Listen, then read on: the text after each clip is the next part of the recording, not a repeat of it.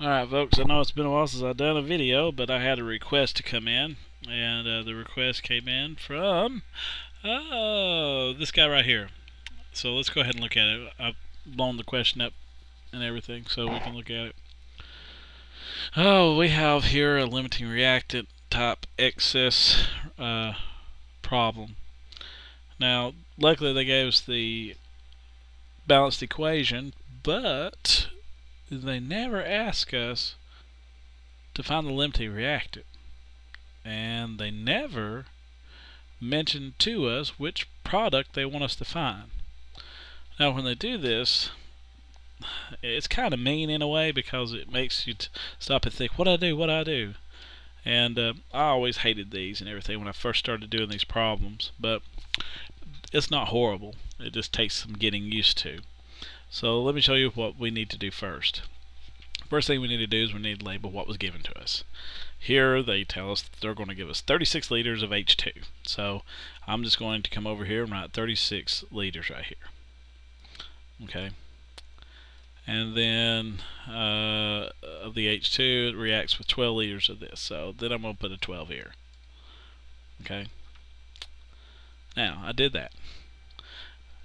In the problem, they never ask about this. They just told us it was in the problem. And that's a bummer, like I said. Now, there are some other things that you need to know. When you're dealing with volumes of gases, you need to know this magical number, 22.414. I make my students memorize all of that, but technically it's not necessary. Usually 22.4 is good enough, but anyway, to make the other chemistry teachers not get so mad, I'm going to say 22.414 is equal to 1 mole. And remember, this is for 1 mole of a gas. Okay, Amadeo Avogadro. But anyway, there's this number that we need to keep in mind. Now, yeah, I know that circling was just absolutely horrible. So anyway, there's that. Still horrible, but still. Alright, let me show you what you need to do. What we need to do is we need to compare the molar ratio, the molar ratios of the two reactants. So let's just set up some stoichiometric problems, which is basically dimensional analysis, so we can do this. Alright, so I'm going to start off with 36 liters of H2 because that's what was given to me. Now, I'm going to put this amount over 1 because it's my given, and my given always goes over 1. Now, dimensional analysis, stoichiometric problems, whatever you want to call them, whichever one makes you feel comfortable. Technically, we're not allowed to directly relate liters to moles, so we need to use this 22.414 liters to do so. That's what Amadeo Avogadro helped us do. Anyway, we're going to type that in here. Well, I'm going to try to write with a mouse. I really need to upgrade and get a pen. But anyway, 22.414 goes right there. Liters. Okay, now remember, this will be for 1 mole of the gas that I'm currently looking at. And that gas that I'm currently dealing with is H2. Okay, now, the reason why this is so helpful now is I can actually use the balanced equation, because remember, the balanced equation is in moles. It's not in liters. Okay. Now up here I've got 4 H2s, so that's what goes down here, 4, because remember, the first time you write moles, usually down here is, say, volume, or it could be molar mass, or, you know, wherever you converted your kilograms to grams, but still, your molar mass would be here, or volume would be down here.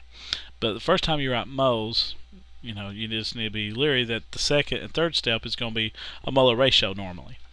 Okay, and right here I'm going to write 4 because from the balanced equation I have my molar ratios. That's the where I use the large numbers, the coefficients in the balanced equation. So I'm going to put a 4 here, and that would be 4 moles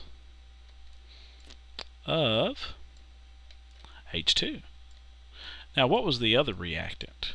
Well, looking at the balanced equation, the other reactant was this CS2. And I've only got one of those because there's not a number in the front, so that's automatically known to be 1. 1 mole of CS2. Sorry, it's late, so I'm just like tired. CS2. Anyway, we're done with that one. Okay, we're done with its setup. Okay, let's set up the other one. We'll get a calculator here in a minute. Just do the calculations together. Anyway, let's set up the next one. We've got 12 liters of CS2. I know this is so exciting. Just watch a guy write with a mouse. But anyway, hopefully you're paying attention to where I'm putting everything. Now once again, I need to somehow relate liters to moles. That's where I'm going to use Amadeo Avogadro. Okay, so here we go, 22.414. Now I know you're probably thinking, wait, Amadeo Avogadro was that 6.02 times 10 to the 23rd.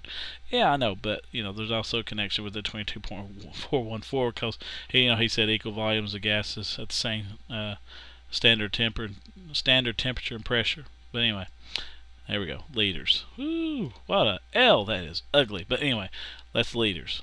I know it doesn't really. I'm not convinced either. So let's fix that. Anyway, liters, L. Okay. Now up here again, I'm gonna write 1 mole, and this is 1 mole of what? This was for 1 mole of the gas I'm currently talking about. I'm trying to go from a volume to moles. CS2. Okay.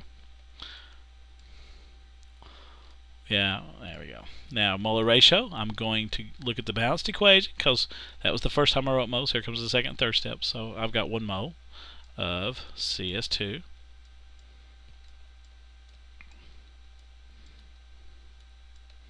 And up on top, I'm going to have the 4 moles of the H2 because that's what I'm trying to go to. Remember, I marked out these two products because they never mentioned them in the problem, and that's a bummer because it just makes the problem weird. Weird meaning not common. But I guess it becomes more common sense when you actually get to work one of these. Okay.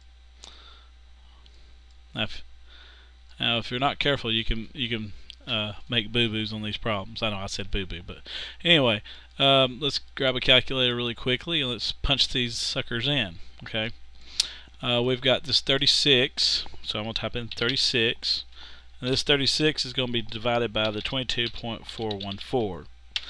Okay, it's also going to be divided by that 4. Now look, that gives me 40153. Okay, as far as sig figs, technically I'm supposed to just use 2, but I think to make sure that we see everything in its entirety, let's use, say, 4. I just like that number. I'm breaking chemistry rules, so I'm sorry. Anyway, that was, I think, 0. What was that, like 415 or something? 4015, yeah, 4015. And that's going to be moles of what's on the top of the last line, CS2. Okay. Now, here we do the same thing. Get our calculator, we'll clear it out.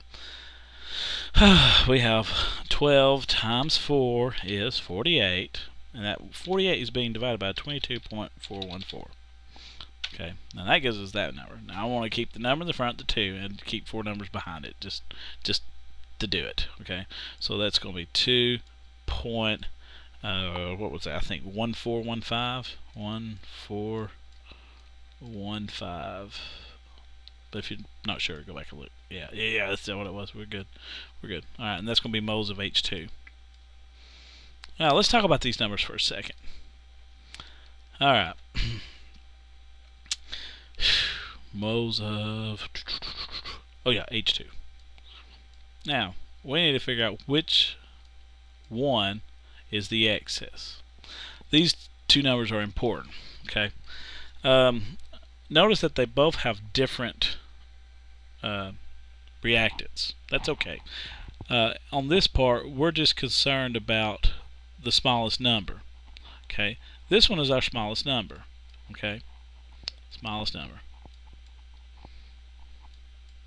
That's small. This one down here is big. I know the words I use, but yes, this is big. Big number. Big compared to the other number. Okay. Now, the small number tells us that the H2 is our limiting reactant. So that tells us that H2 is our limiting reactant. So LR is our limiting, LR stands for limiting reactant. So H2 is the limiting reactant.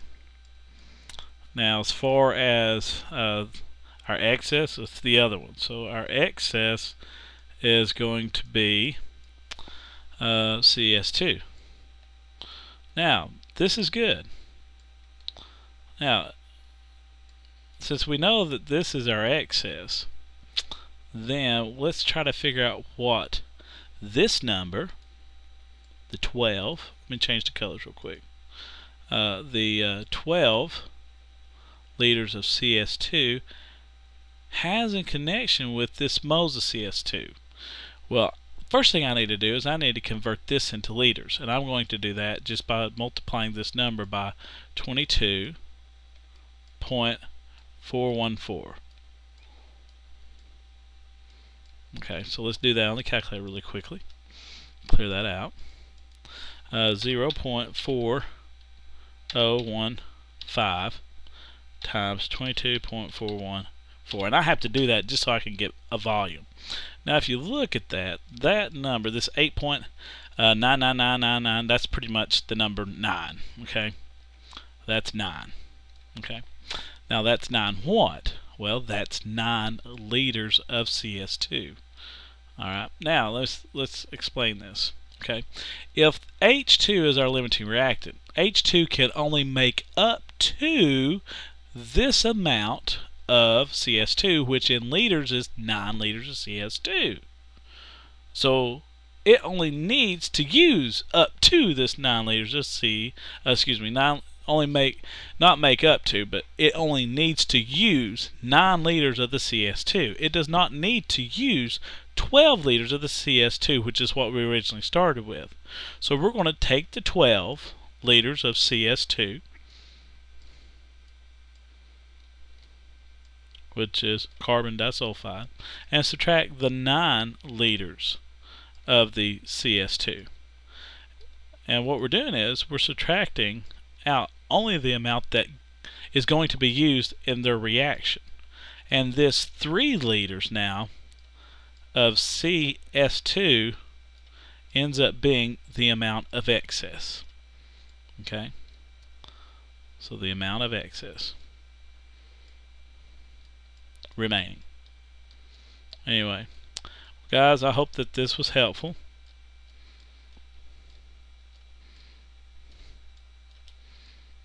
I'll finish clicking with my mouse eventually. Anyway, this ends up being the amount of excess.